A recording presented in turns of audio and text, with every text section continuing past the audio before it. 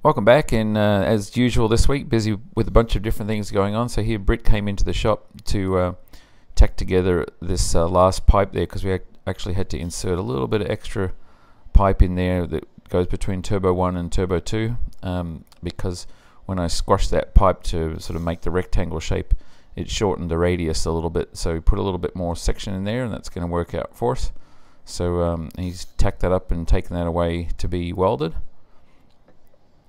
And as you can see before, well, he took it away, we kind of mocked everything up. So here's the two turbos kind of in place, and the cold side joining up, and there's the other cold side, and then the air filter will be on the top of that open pipe up the back there.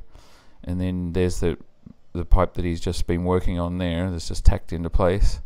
And lastly, the exhaust pipe sort of sticking out there. So the only thing missing there is the one that goes up to the intercooler. Anyway, so that's moving along, and here Jeff and Devon, was on Monday, we're laying up the second one of these nose gear brackets that sort of steers the nose gear in the front there, and provides a hard point for the retraction mechanism. So they got that pretty much done. And then this is this morning, Tuesday, Jeff cleaning off all the layup from that one, the peel ply and the breather fabric and such, so that would be ready to trim shortly. And still on the nose gear, next thing we had to do is create these little standoff sort of brackets, similar to how we had to do it with the rear main gear. And this is for the main attachment point for the nose gear, which is basically lives in the keel. So these ones that are highlighted in blue there, they need to be created, and just out of carbon fiber and a little bit of FR4 to add like a mounting block.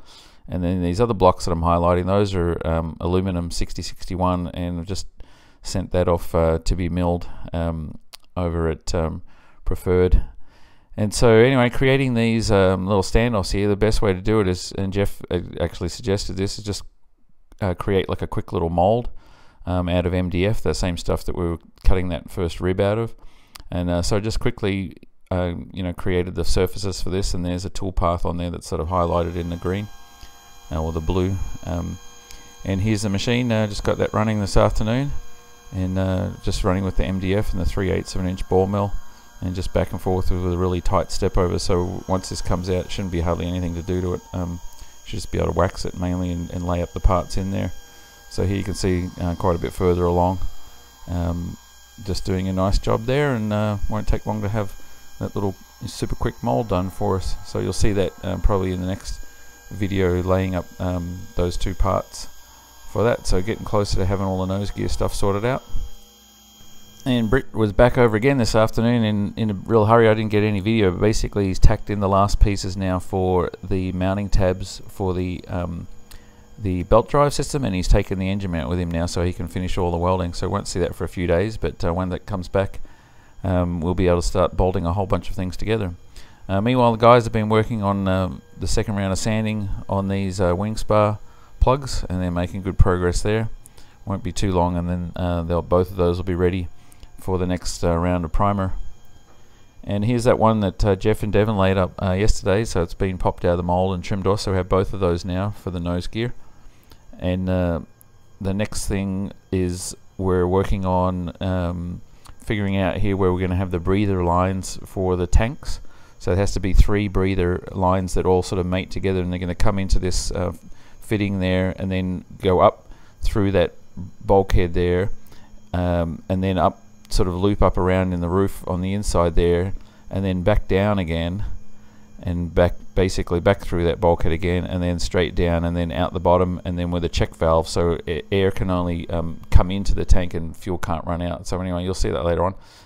And these pulleys arrived, the ones that I sort of special ordered, because we needed ones, this is for the governor drive, need ones with a larger thing. So that one's going to bolt to the water mount or the water pump pulley on the engine, just like that. So we have to drill those 3 holes through there.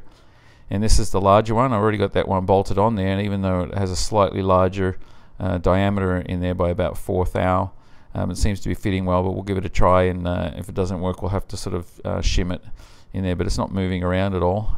So anyway, I tightened up the little Allen bolts in there and sorted that out. So that's another thing that's getting close to being done. And our seat belts arrived. So these are just going to be for the front seats, obviously, and they're just sort of standard racing harnesses, nothing too fancy, but I think for the testing of the prototype, they're going to be good, and they're 5-point harnesses, obviously.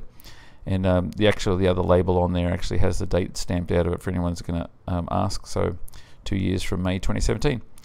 Anyway, that's our update for the first half of this week, and thanks again for watching.